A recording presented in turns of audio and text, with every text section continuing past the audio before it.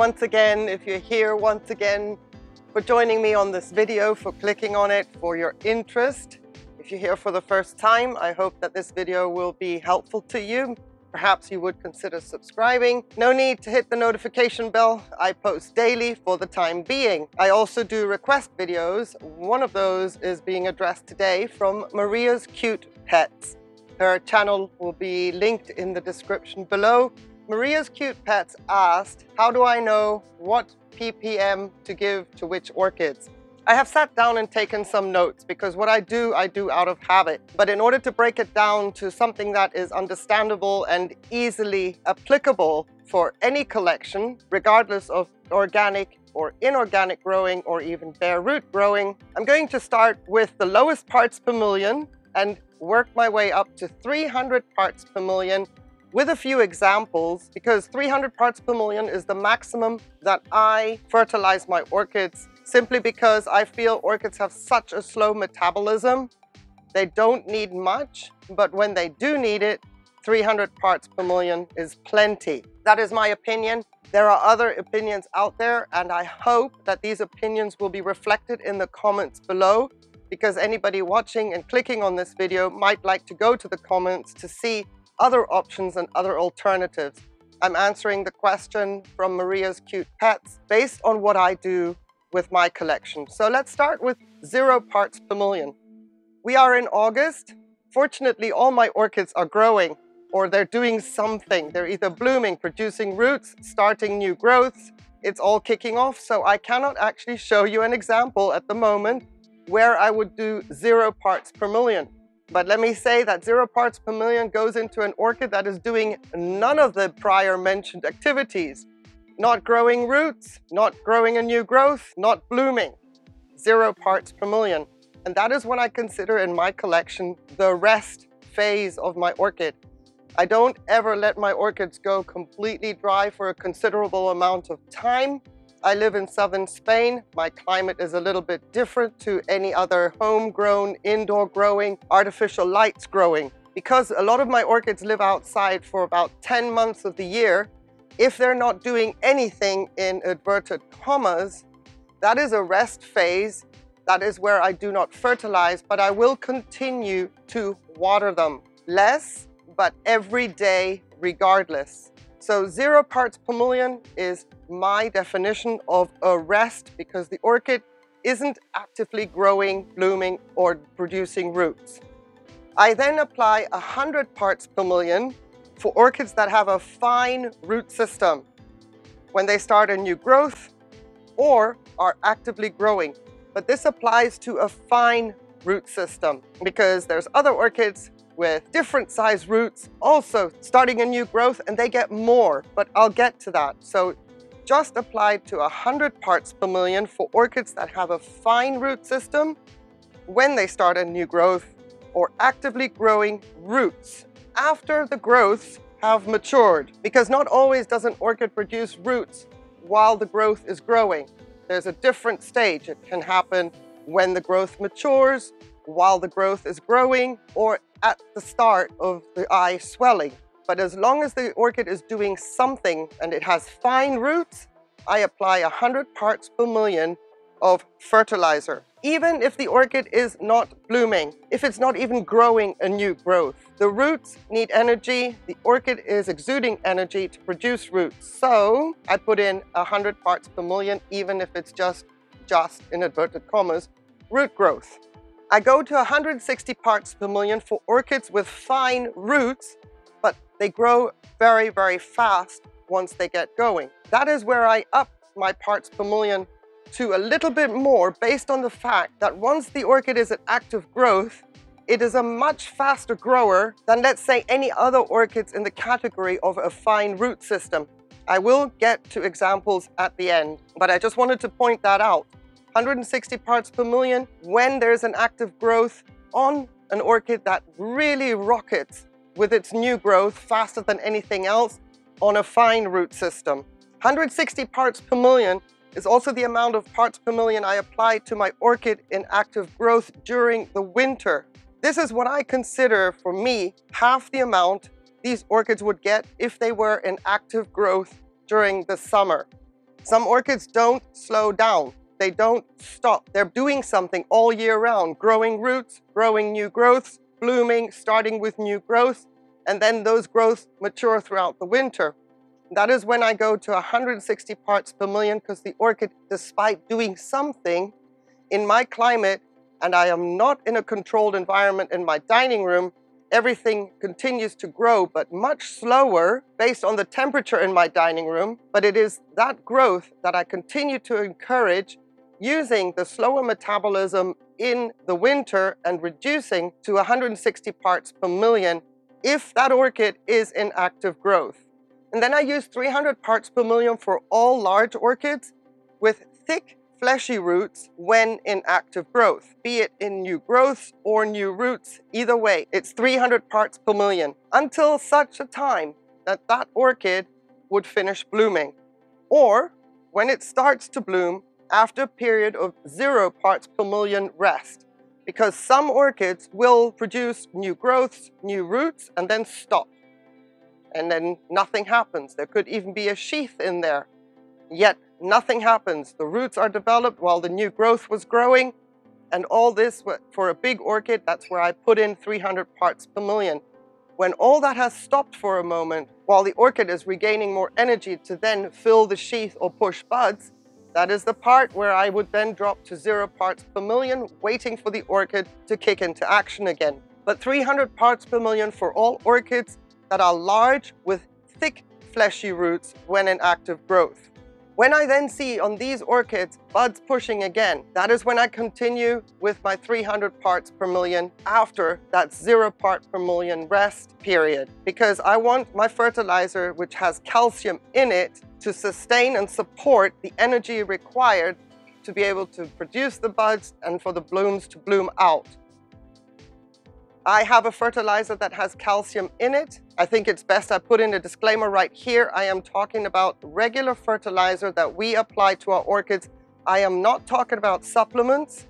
My playlist of my products explained has the supplement questions answered in separate videos. I think this is a good time when I talk about 0 parts per million during a rest period for large orchids prior to them blooming out, that I make sure that I'm talking about a fertilizer that has calcium in it. I am not speaking of adding a supplement of a calcium nitrate as such. But the 300 parts per million goes back into the orchid when it starts to push buds, or I can see that the sheath is starting to get a little bit chubby, and for that reason I then go straight in with 300 parts per million again, because my fertilizer has calcium in it. So I'm going to now pull some orchids, show you some examples based on the 0, the 100, the 160, the 300, and the 0 parts per million in between the completion of a new growth and the start of pushing blooms in a sheath or buds.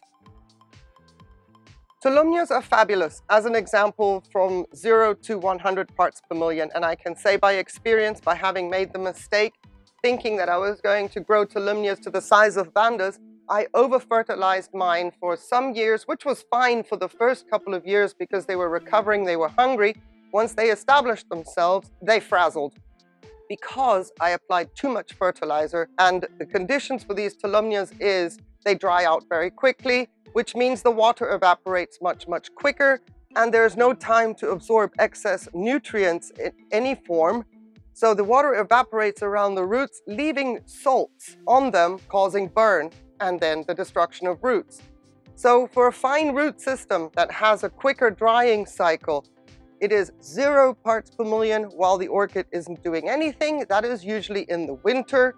And then once the orchid comes into its own with regards to starting a new growth, a new fan, 100 parts per million ever so often, with a lot of flushing in the case of a very quick drying cycle. But in general, we've got very, very fine roots on Tolumnias. And in my case, they're on lava rock, but this is not a care video. This is basically why am I using 100 parts per million when? On Tolumnias, when they come into active growth, as an example, the fine roots, I don't need to crank them up to 160 parts per million.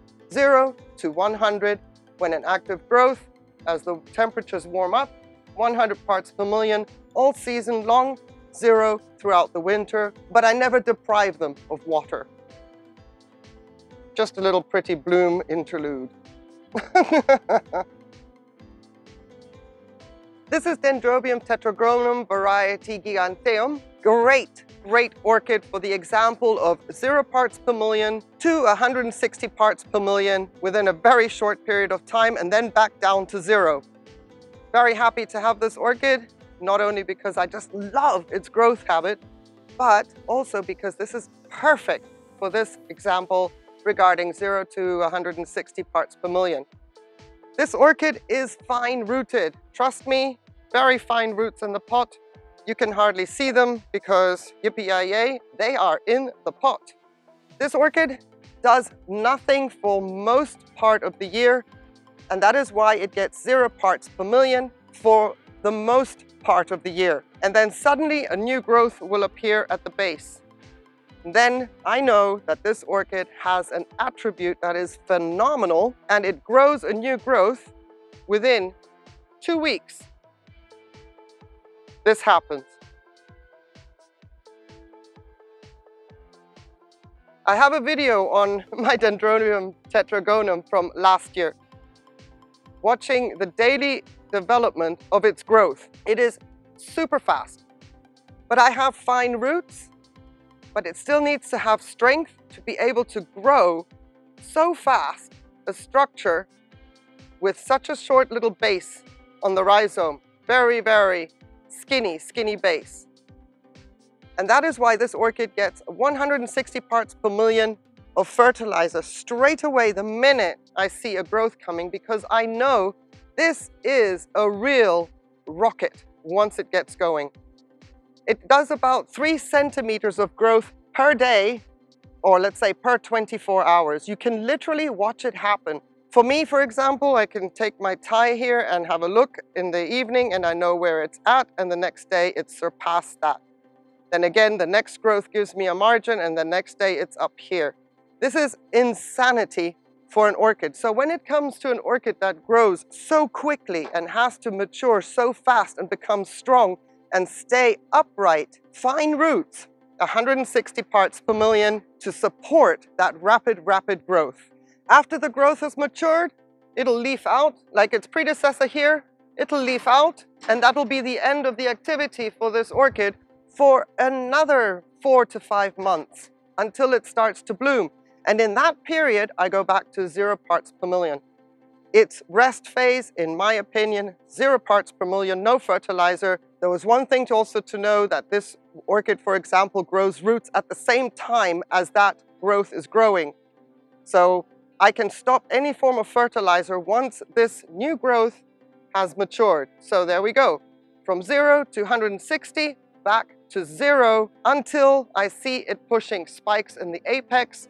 Then we go back up to 160 in the case of this orchid with fine roots because of its attributes. Then we have the 0 to 300 parts per million example. In this case, I'm going to use my Brincolea digbyana. This orchid, being a hot grower, I am always amazed at the fact that it is not growing any new growth during the hottest time of year for me. It starts in September and it grows throughout the winter. At this point in time, I'm giving it 300 parts per million because even though I don't have any new growths, the roots have been going nuts for the past 3 months. This pot is full again after her early spring cleanup. These roots need a lot of energy, and I don't want them pulling it from the orchid and its storage organs. I want to give them the energy so that my orchid stays strong and doesn't start to decline because she is producing new roots for what's to come. So in this case, a mature growth will bloom and then immediately start pushing out new roots throughout the hottest months of the year. The new growths will follow. But because it doesn't look like she's doing anything new growth-wise, doesn't mean that what's in the pot isn't relevant. So for me, that is straight away 300 parts per million the minute I see new growth starting. Her rest phase is after she blooms, and that's when she just gets flushed with 0 parts per million of plain RO water in my case. That is her rest phase. She's finished blooming and then suddenly new roots will come. And prior to any new roots coming, she just gets 0 parts per million. The minute the new roots come, 300 parts per million. So there is no in between with this orchid until the winter. And that is when I go down to 160 parts per million, because she is a classic example that the growths will start in September, the new growths for the next blooming, and I have to maintain those new growths, give them strength throughout the winter. However, the metabolism of this orchid slows down in my climate because it is too cool for her to grow lush, big growths fast. She will grow lush, big growths. They just take a little bit longer in my case, but there's no need for me to then give her 300 parts per million during the winter when her metabolism slows down. So I reduce that to 160 parts per million because she is able to absorb those nutrients at the pace that she is growing. I do not want any salt buildup in my pots over the winter. I do not want any salt buildup, period. But especially during the winter, I have to be very, very careful. So we have 0 to 300 very, very quickly when the new roots start, and then a drop to 160 parts per million as the temperatures drop, but she is growing new growths. My Cattleya Dinard Blue Heaven, perfect example, from 0 parts per million to 300 parts per million, non-stop. 0 parts per million, this orchid's attributes, she rests, she doesn't do much over the winter, she's just there, chill.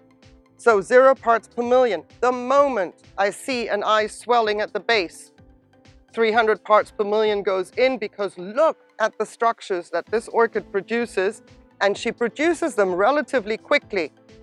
So I don't waste any time. The minute I see an eye swelling at the base, 300 parts per million, thick, fleshy roots, a lot of energy is being exuded. Either way, this orchid, 300 parts per million, there is no in between. And we are now at the stage that the growth has matured and she's growing new roots. Look at the size of those roots.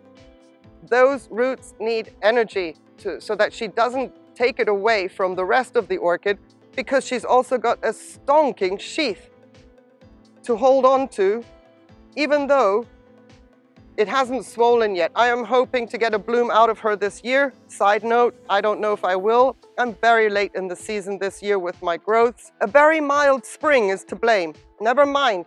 This structure here is giving me a gorgeous root system. So while she's doing that for the next couple of months until the temperatures drop at night, we have gone from 0 parts per million straight into 300 parts per million, and then we'll drop again to 0 parts per million. There is no in between with this orchid. It's go time. When she starts growing, it's go time. So when it comes to mounts and fast growing orchids, here's an example of a Dendrobium aphyllum. Very fine roots. We go back to fine roots, 100 parts per million when in active growth, 0 parts per million when supposedly in rest. But she's a fast grower. So let's take the example of the Dendrobium tetragonum, where I put in 160 parts per million, because those growths grow super fast. Same with the aphyllum, but she's on a mount. So she has no reservoir to hold on to water and have constant access to any kind of fertilizer the way that Dendrobium tetragonum has. But I have to spray her several times a day when she's in active growth. So basically what I do in this case for fine roots on a mount is 160 parts per million, and I do that twice a day before it gets really, really hot. So maybe at 8 o'clock in the morning, she gets her first 160 parts per million, and then again around 11 o'clock in the morning, another 160 parts per million, which will then give her an increase of parts per million of 320. That is very close to the amount that I apply to my large fleshy Cattleyas that we just saw. But then I have to really flush and fast. So I'm just banking on the fact that in the time period of 8 to 11:30, 12 o'clock, she will have been able to absorb the maximum of 320 parts per million of fertilizer to sustain the super fast growth habit of this orchid. But then I have to flush, because if the wind picks up and it gets hot, again, the water will evaporate and I am left with a very, very crusty mount. And that's not good for the roots, which would take the orchid down. But look, these structures have to be maintained. I can't do 300 parts per million in one go. That's way too much fertilizer for these fine roots to absorb. So in the example of the Aphyllum, I break it down into 2 parts, never more than 160 parts per million, but twice a day when in active growth, and then 0 when she stops growing. Once she starts pushing her nubbins out again, it's 160 parts per million straight away again. So this orchid would be an example of fine roots with 0 to 160, not 0 to 320, because I don't make different batches for everybody. There's a batch that happens for a reason, and 160 and 300 are the 2 batches that I can make, no problem, and I don't have to think twice about it. So fine roots, 0 to 160, fast grower, no reservoir, being on a mount, gets double the application to support that rapid growth. And then again, 0 when in rest. So by contrast, if we were just looking at fine roots on a mount, by contrast, what do we do with the big fleshy roots on a mount? I consider this a mount, it's just bare root, but it is sort of with a coconut husk pole. But let's just take the contrast of fleshy roots on a mount. I do not go to 300 parts per million. I do not use that bucket of fertilized water for these roots either. The reason being, again, too quick evaporation, too much fertilizer in the water. The water will evaporate faster than the nutrients can be picked up, and then suddenly I've got salts burning my roots. So 160 parts per million, fleshy roots on a mount. And I do that a lot during the day. So she can get up to 320, she can also get 480. It doesn't matter on this orchid that much, I just have to get the timing right. So just because I now have big fleshy roots hanging in the air, I am not applying the 300 parts per million that I would big fleshy roots in a pot. They are safe in a pot because there's a lot of moisture around them. They are not safe with 300 parts per million in one go because there's far too much air and evaporation going on around them. So that same principle applies, the exception being big fleshy roots, 160 parts per million, to make sure that the evaporation doesn't go faster than the absorption of the nutrients. So here's an example of 160 parts per million to 300 parts per million using Phalaenopsis complex hybrids. They do grow all year round, except in the winter the temperatures drop, making them slow down. They are massive orchids, big fleshy roots. Their structures are enormous. So even despite the fact that they slow down in the winter, it doesn't mean that they are not going to need some kind of fertilizer because they're also pushing spikes. So during the winter, I give them 160 parts per million so that they can develop their spike. They have completed with their leaf growth. It's about supporting and sustaining the growth of the spike so that they don't absorb any of the bottom leaves in order to get the energy to produce their spike. So winter, in my case, the big complex hybrid phals get 160 parts per million throughout the winter. As the temperatures warm up, then I start increasing to 300 parts per million. Big fleshy roots in the pot, big structures, same principle applies. 300 parts per million, they need to get their grow on so that we can get another spike node for the following year. So this is an example of continuous growth with big fleshy roots, regardless of the fact that they slow down in the winter, 160 parts per million to 300 parts per million, and those two fluctuate based on the time of year. By contrast, let's use this superstar here, my lovely Dendrobium hibiki. By contrast, we have very thin, very fine roots in a pot, but it is an all year round grower, just like the complex phals would be. Same kind of climate in the winter, my temperatures drop in the dining room, that's where this one lives, but it grows all year round. There is no fertilizer rest needed in this orchid ever at all. But because of the size of the orchid, and while it is producing new growths in the winter, they might turn out to be a little bit smaller and stunted, like these little guys. These are my winter growths, these are summer growths, much bigger, but they get 160 parts per million throughout the winter because the orchid is constantly doing something. Growing new growths, blooming, growing roots, growing new growths, blooming, and so on and so forth. There is no rest ever. This orchid has never had 0 parts per million for an extended period of time.